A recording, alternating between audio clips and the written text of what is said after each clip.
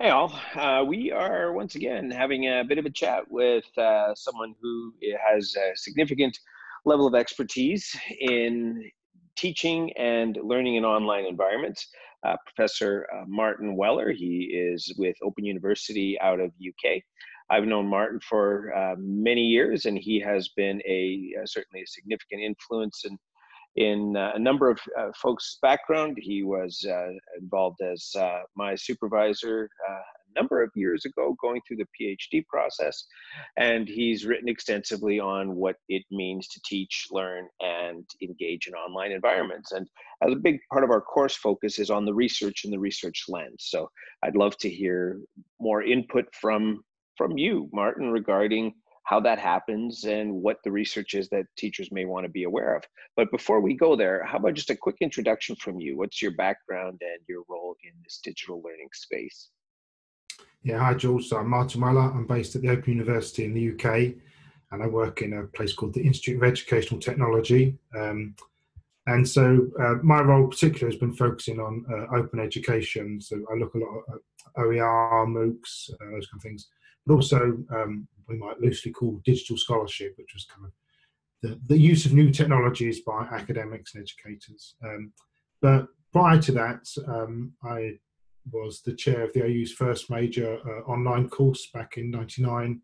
It had about 15,000 students, and I was the OU's first LMS director. So I've kind of come through the bog standard EdTech route before getting to more of the open education route.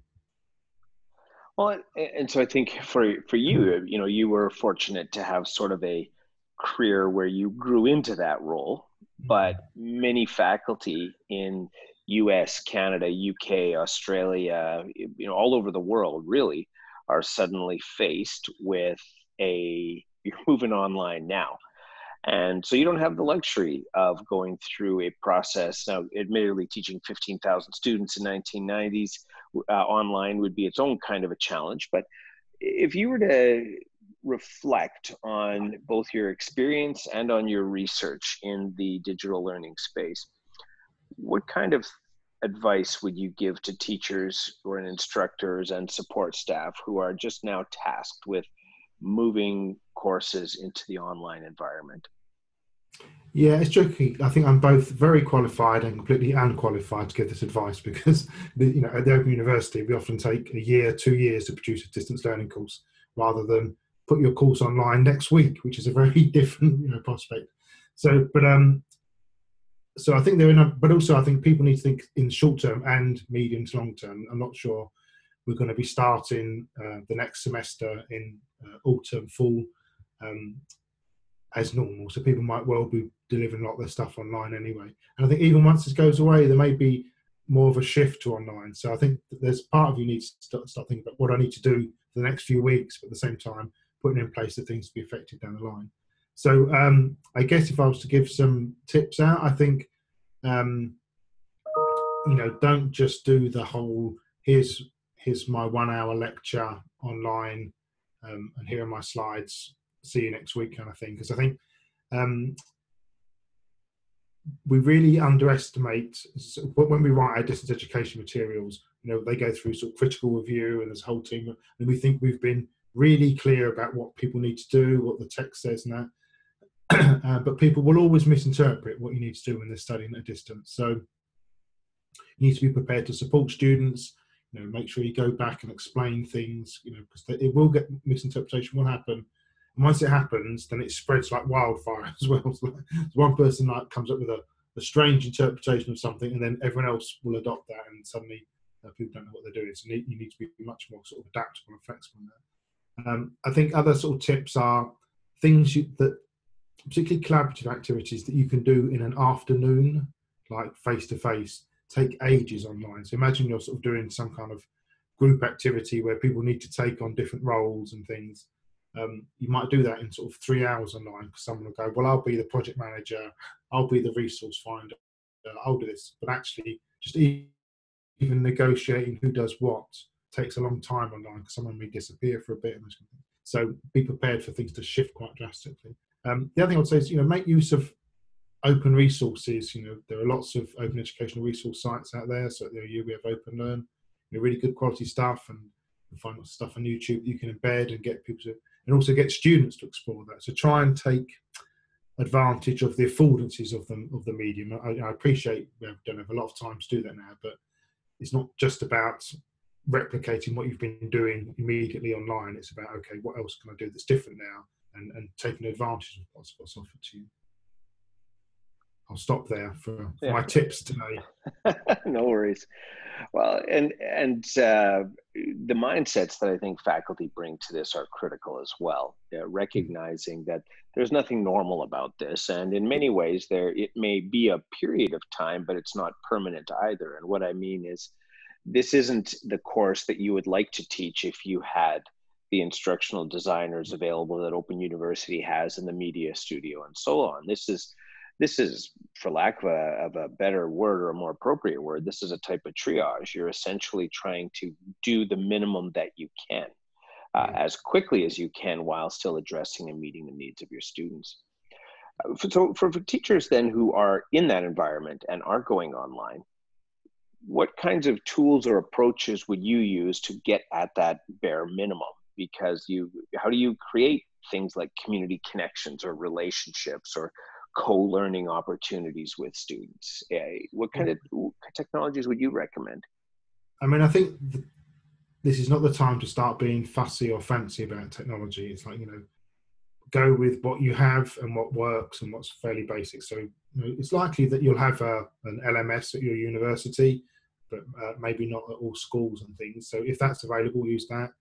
And although I hesitate to recommend it, but if people are already in Facebook, then use Facebook groups. Like, I think in the short term we might have to put aside some of our reservations about some of these things. The tool that you're using, Zoom, ideal, can get set up and running. So you might want to run weekly drop-in sessions. Just say, look, I'll be online between 7 and 8 every Wednesday or something, just so people can drop in informally and just check what they want to do and stuff. So I think having those sessions. And even just email lists, or asynchronous discussion forums, they're all good, or tools like WhatsApp, I think don't overcomplicate it. Use basic things that work, but equally you don't want to have 20 different communication channels where people might miss the basic things. So, a simple website, VLE site, that's the kind of home basis for things, I think works. Yeah, and that's something that's I've seen in a number of instances where I think some people who've labored in obscurity in the digital learning space for a while see this as a fantastic opportunity to start driving conversations. But this may not be the right time for that, because I think you're 100% right. It's different for different teachers and different faculty members and different support staff. What I mean by that is if you are someone who has an active profile on social media, that may be a venue that you want to pursue with your students, assuming, of course, that you're aware and they're aware of some of the privacy implications of being in an open online setting. By the same account, you may find that the way you're going to teach is something as simple as an email listserv, some online resources that you share with students in the form of readings, and the weekly Zoom drop-in session. Yeah. Someone else may go gung-ho into an LMS or VLE if you're out in the UK, and they'll promote threaded discussions and a range of other approaches. So I think the key thing that you're touching on is, once you've identified what you want to do with your teaching and learning, settle on a few tools and use those tools well, rather than rolling out tool after tool after tool and losing students as you go, especially in larger class sizes. If you have 20 students, it's easier. If you've got 150, 200, 300 students or more in a course, it's going to be much more difficult. You said it better than I did, George. I agree completely. And I think also people need to be sort of kind and considerate, and hopefully students will be as well. Like, a lot of people are learning as they go, and so you're trialing stuff, and if you have to do this again come September, October, then maybe you'll have learned things that you want to bring into it, things that didn't work and that. But I think it's people need to be flexible and adaptable. Great, and a final point, I just want to hear from you. Again, you've touched on this a couple of times, and I just want to share with others. I know you have a book that's just out. You've got numerous books that can be freely accessed around the experience of teaching online, and particularly your experience with educational technology. And there's recent work on sort of a 25-year landscape view of what that has been like in the education sector, and we'll certainly include those links following your video in the course. But you've also been heavily involved in open education resources, and the idea that there are curricular materials that are available that you can use often or generally without fee to support the learning experiences of your students. So maybe you could touch a little bit on that aspect. You know, certainly your 25 years of EdTech overview and OERs as well in this space. Yeah, thank you for the plug, George. I don't want to be opportunistic. Now is the time to read my book, but but I do think in some ways, I think you want to avoid Schadenfreude, but there is a kind of thing of like, often online learning has been dismissed, and instructional design units, EdTech units have been moved around in universities and not supported well, and you kind of feel like some of that's coming home to roost now. So, and I do think a broader understanding of where EdTech has been might have put us in a different place now. So yes, you do need to get my book on all of your vice chancellors and principals' desks. But I think it does sort of show that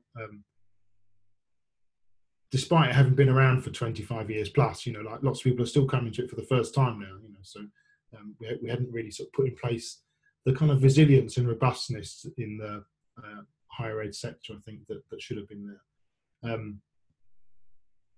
And in terms of use of OER, I think that this might be a really good opportunity for OER to kind of show their usefulness, because there are lots of MOOCs around, people are running those, you're running one, but often MOOCs aren't adaptable. The good thing about OER, so I pointed some people, so for example at the University of the Open Learn, we have an existing course which is take your teaching online, ideal. And so that's already there, but the thing is, because it's Creative Commons licensed, it's available in download formats, and that people can take it and adapt it for their institutions. I think that's the key part here, is not so much necessarily individuals taking it, but each institution taking stuff and adapt it to their particular needs. And I think this is where the reuse will sort of come into play quite a lot, I think. Very well. Thanks very much, Martin, for taking time out on such short notice to share your insight with the students in our program. I think especially we don't know how long we're here. I think that's one of the things that's interesting. And the longer we're here, obviously, the deeper the expertise individuals can develop. And by here, I mean in this digital learning, remote teaching, whatever space that's been foisted upon many faculty.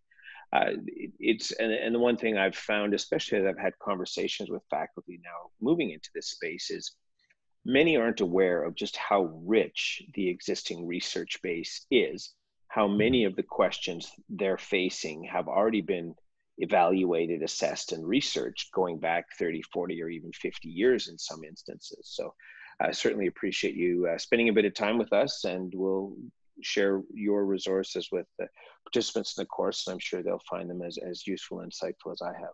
Appreciate you taking the time. Thanks, George. Good luck, everyone.